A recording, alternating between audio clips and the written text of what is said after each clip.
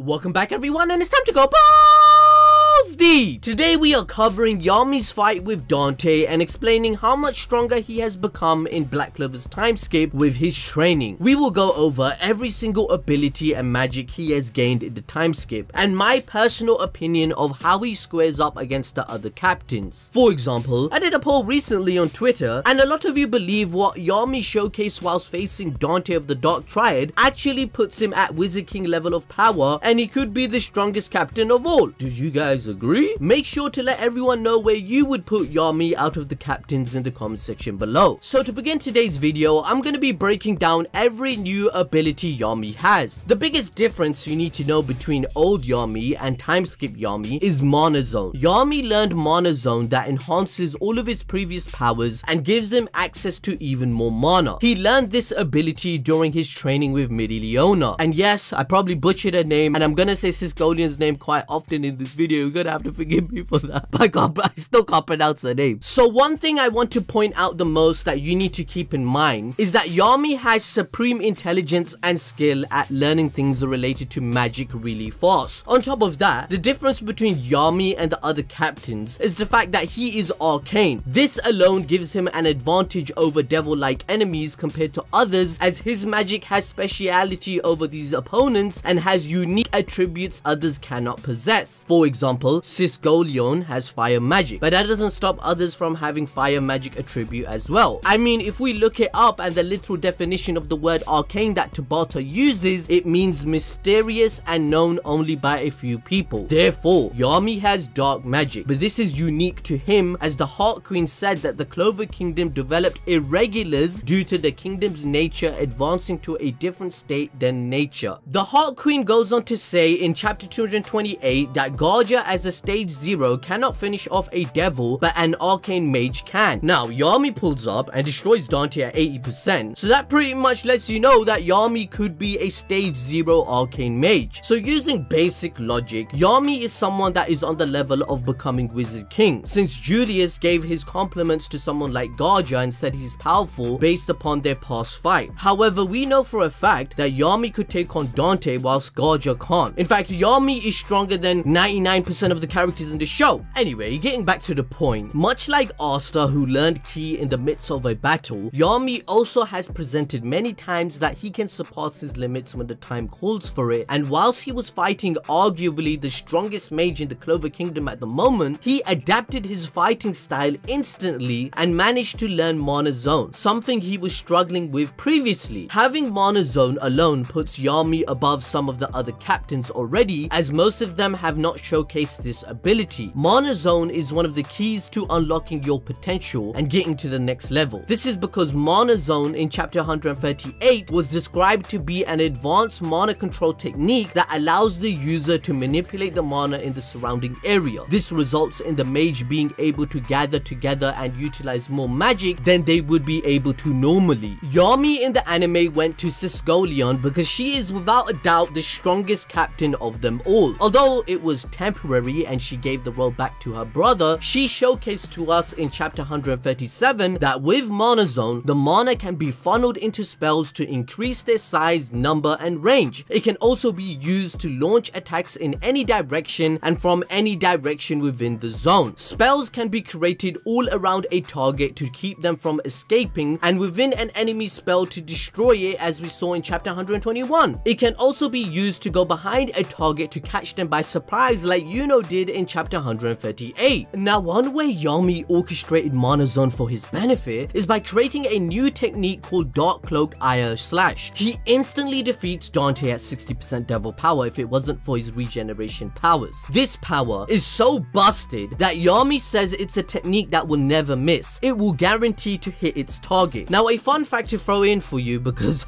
we have to go balls deep, right? Ayado is a Japanese style of swordsmanship that emphasizes awareness awareness of one's surroundings and drawing one's sword swiftly and smoothly in response to a sudden attack. That is why Yami's spell works in that manner, since Tabata is inspired from it. Yami is using a style of fighting that is from his home country that isn't within this continent. The Hawk Queen mentioned how the use of a key technique is from the land of the sun, and she's aware of it somehow. It's something people of this continent that they are currently on do not practice, further foreshadowing the fact that there is another continent that we do not know of or have explored, therefore the next few arcs may be going there. Now going back to Mana Zone, defensively the mana can be used to sharpen mana detection and heighten reaction time. We saw this in chapter 138, and Yami showcases this defensive power against Dante throughout their fight. He is using Ki and Mana Zone to avoid being hit and increase his reaction time, as he stated himself. We saw this when he quickly moved out of the way of Dante's Earth Gravity Sword. He moved too quickly for it to not be magic, and it couldn't have been any of his spells, as dark magic is just too slow to have that kind of reaction speed. Although Yami argues that he is still not yet on the level of Julius Novacrona, the former Wizard King, implying again to the readers that Julius, he was on his own level. He was so busted in his prime that he could have dealt with Dante without a problem at all, especially since Julius is also arcane and could reverse his healing with time. Dante would instantly die if Yami or Asta hit him and Julius prevents him from healing, for example. So if you want to understand the true power of Julius in his prime, I suggest for you to watch the video being displayed to you right now, and I'll put it in the pinned comment, because I cover everything in detail on Julius's most amazing feats of just how powerful he really was and why he lost to Pathri on purpose. Also, by the way, I'd appreciate if you could also smash that like button right now and hit the notification bell to join our community. We cover Black Clover on a weekly basis, and we all need to be on the same page to enjoy the series much more, and I'd appreciate your support.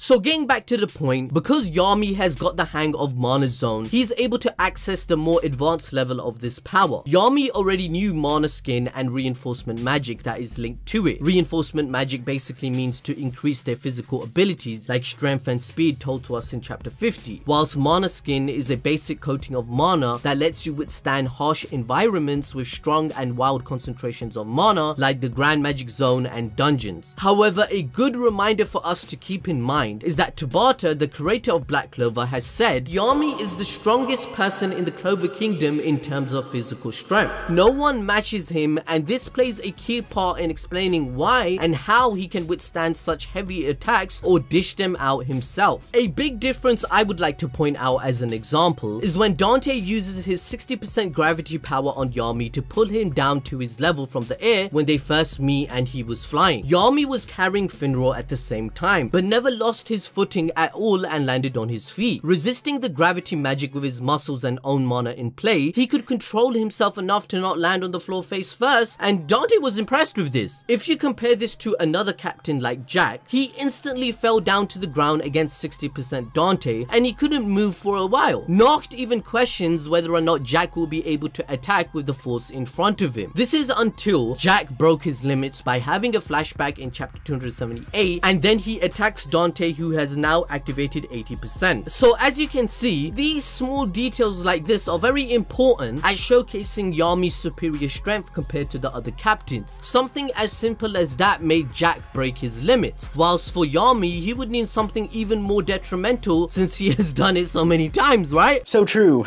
Now let's address why Yami can fly now. Well, if you can remember in chapter 110, Fugeleon already showed that she can technically fly when she was teaching everyone about mana, and we get an explanation in chapter 138 when she fought Raya. Mana Zone is a skill that allows a mage to manipulate the mana in an area around themselves and control that territory, much like how Yami negated all of Dante's gravity magic in the area for him to move freely. Yami learned how to stand on mana while facing Fugeleon in the anime in the training arc. She decides to go full power towards the end, in which Yami says forget it because he learned what he needed to do. However, Fugeleon was putting putting on a good show as she was using some of her most overpowered spells in her arsenal. She even declares before they begin that she's going to be serious and not joke around, so we cannot take this lightly. We see that Yami is capable of holding his wits with her even without Mana Zone, and he uses dark magic to actually absorb her spells. But let's be honest, there is no doubt that Fugeleon is the strongest of all and was overpowering Yami, as he admits he can't beat her himself, but she isn't a captain anymore. In the time skip, Yami is still easily in the top 2 strongest, and I'll explain why in more detail towards the end of the video, so please stick around. Let's explain more of his powers. Essentially, the point that I'm trying to make, even against Fugeleon, who is the most powerful mage in the Clover Kingdom, Yami can use his spell called Black Hole or Black Moon to absorb magic multiple times. This spell allows Yami to take control of the surrounding mana and then create a black hole overhead, expanding the range of its absorption over a defined area. Yami is able to discriminate what gets absorbed by the spell, such as erasing an opponent's spell while leaving an ally spell unaffected, which is absolutely amazing in teamwork fights. So if we look at the fight during his training with the other captains, he performed this task even against any of their magic. I mean, this dude is so busted that no one can really do anything against his most powerful spell called Dark Cloak Dimension / Equinox. I don't even know how to pronounce that shit. That's how powerful it is. Equinox? Nope. Equinox? Nope. Equinox? Nope.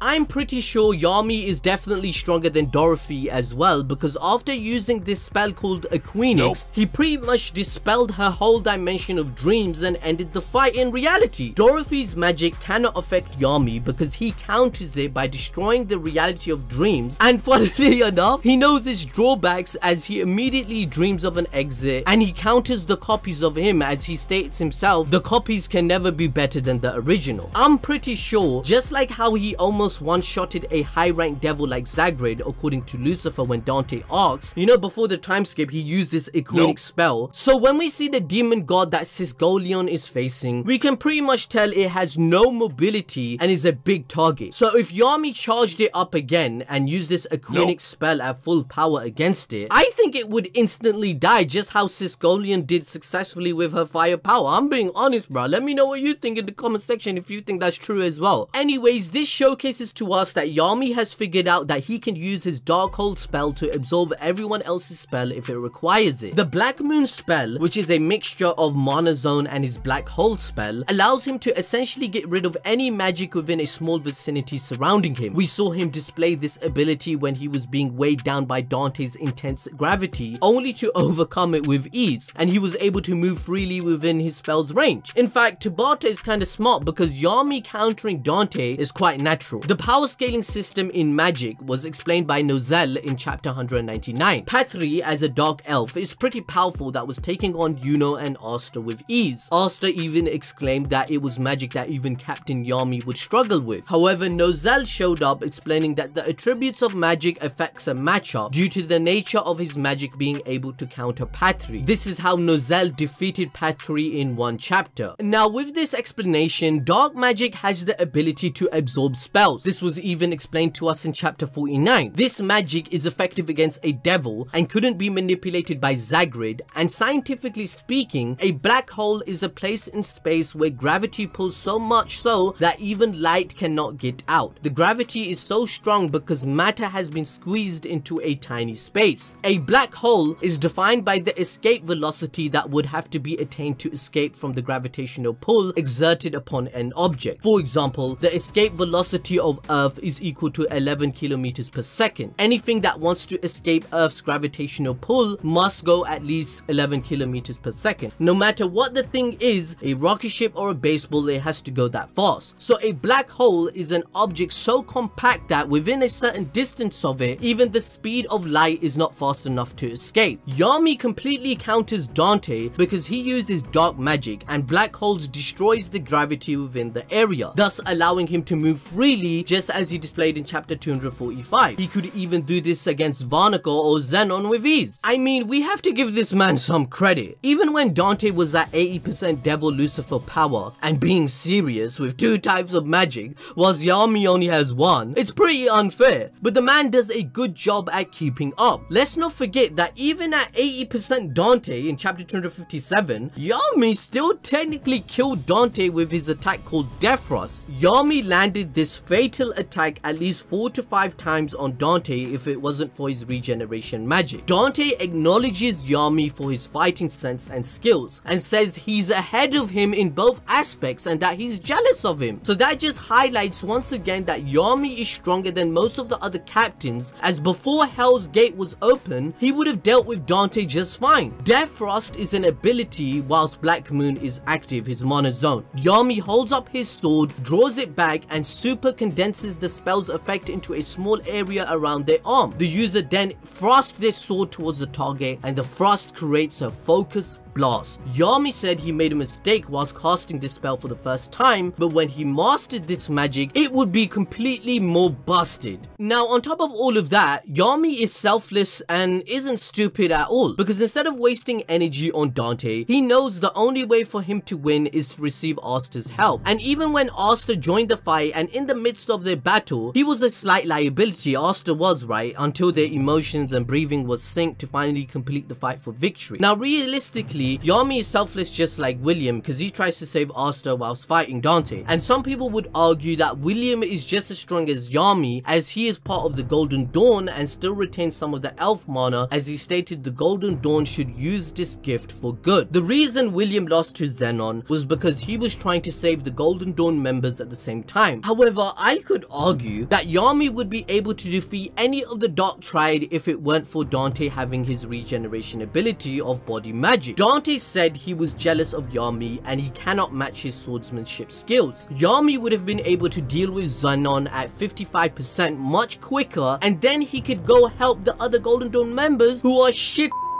Now, using basic logic, let's be honest, if Zenon was dead by Yami, as he will use Death Thrust on him, the devil power with the other Dark Disciples would disappear, as the host that is Zenon would not have life and be dead, and the devil would be no more. So you're asking right now, wait, is Yami stronger than William? Well fam, bruh, think about it. Isn't destroying the enemy quicker and one-shotting them a better solution than distracting yourself by using healing magic on others? Yami would be able to one-shot Zenon due to being arcane and using the Aya Slash that could detect Dante and nullify his gravity magic at 80%. But like, think about this shit. Therefore, Yami could have done the same to Zenon by negating his magic with the Dark Hold, Black Moon and Mana Zone spells, and Yami's Black Moon can destroy Zenon's spatial domination. If you know, think about this shit, bruh. If you know a Vice Captain blessed with the Wind Spirit can take on Zenon and one-shot him at 55% in chapter 280, bruh, Yami can definitely do this within a few seconds, and then the Dark Disciples would have lost their devil power and all the Golden Dawn would have been saved. Bruh, I'm simping over Yami. I need to